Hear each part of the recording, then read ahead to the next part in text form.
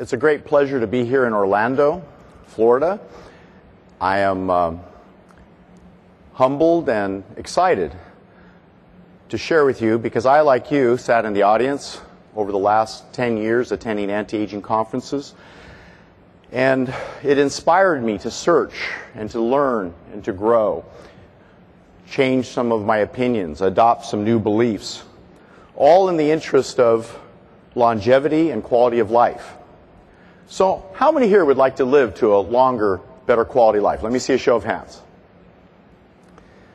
The prospects of living to age 100 and plus sometimes are frightening when we consider our forefathers and how they survived or did not, and their quality or lack of quality of life.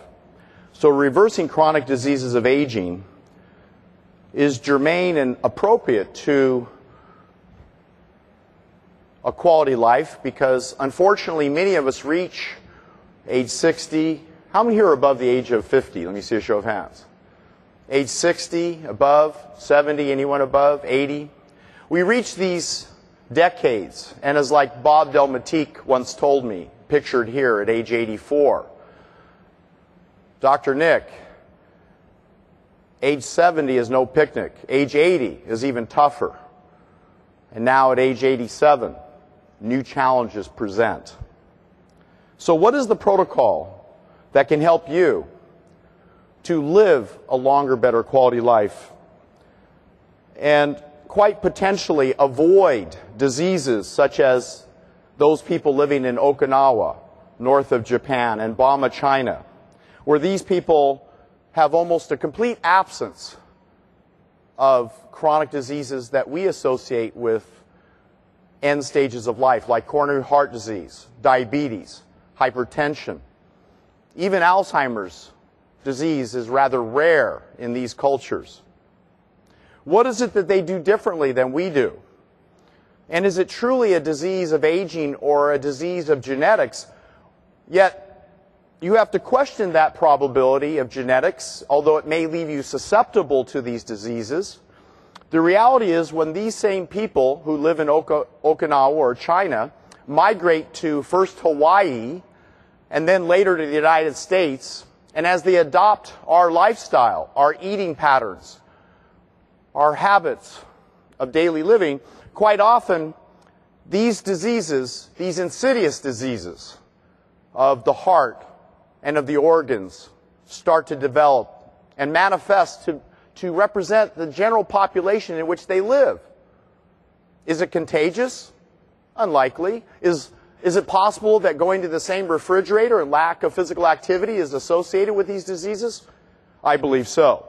In fact, what makes these populations amongst the longest lived in the world is the fact that they consume fibrous vegetable foods, very rich fiber diet, in fact so high in fiber, some of you would be surprised to learn that they probably take in nearly 5 to 10 times the amount of fiber you consume. In fact, I start off my morning breakfast with over 2 pounds of raw fruits and vegetables every day, blended up in a blender. These people consume sea plants, rich in trace minerals and nutrients. They consume fresh fruit. They climb trees to pick these wondrous fruits and vegetables. They have a rice-based diet or a yam-based diet, as in the case of Okinawa, the purple sweet potatoes. They consume a considerable amount of mushrooms, rich in beta-glucans. Is this possible? One of the reasons why they manifest a higher testosterone, a higher natural DHEA at age 100 than we do at age 70. In the United States today, in North America, Canada, and some parts of Western Europe, we have a life expectancy that's shorter than in 38 other countries in the world. How could that be? We pride ourselves on one of the best medical care systems in the world.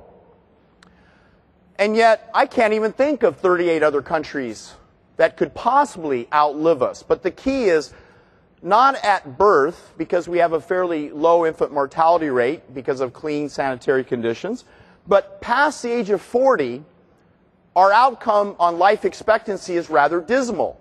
That is that your likelihood by the age of 40, 50, or 60 to succumb and die from coronary heart disease, stroke, or diseases of the vascular system or circulation are so high that we have reached an epidemic proportion of death rate related to stroke, heart disease, cancer, and diabetes.